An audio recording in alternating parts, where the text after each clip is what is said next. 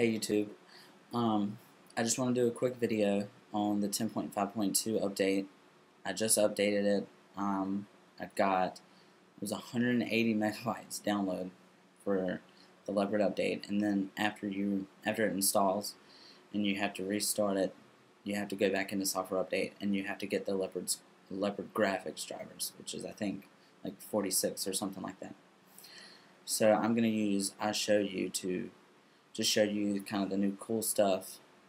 Well, it's not really cool stuff, just the new stuff that they put in and stuff like that. So see you in a bit. Okay, so the first thing that I'm going to do is I'm going to show you how you can take the translucent menu bar away. You just go into System Preferences and Desktop and Screensaver. And then now you have the option to turn it on and off. So you turn it off, I guess it goes back to the look of Tiger. But I don't think that was Tiger. I think Tiger was white. And you just turn it on and off, whatever. I like it on. And now, when you click, let's say, do I show you? This isn't quite as translucent as it was before. A lot of people complain that with certain types of wallpapers, you really couldn't see as good what was on these little drop down things. For some reason, I don't know, maybe it's just the light that my computer's in. It feels like the contrast of my display is a lot better, like darker blacks and stuff, but I don't think any of that was updated, so I may just be going crazy.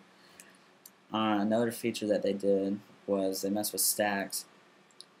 The background's a lot darker, I believe, than it was in 10.5.1, and then also now you right click, you have the option to do fan, grid, automatic, but now you have list. So if you click list, it goes back to the way it was in Tiger, which I really liked.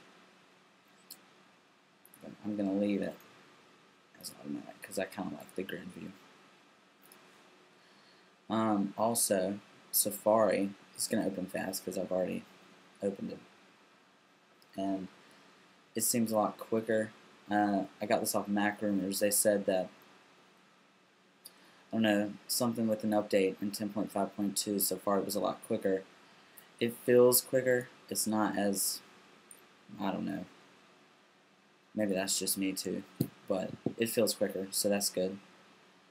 And as usual, all these, they're not quite as translucent, but I've already said that already.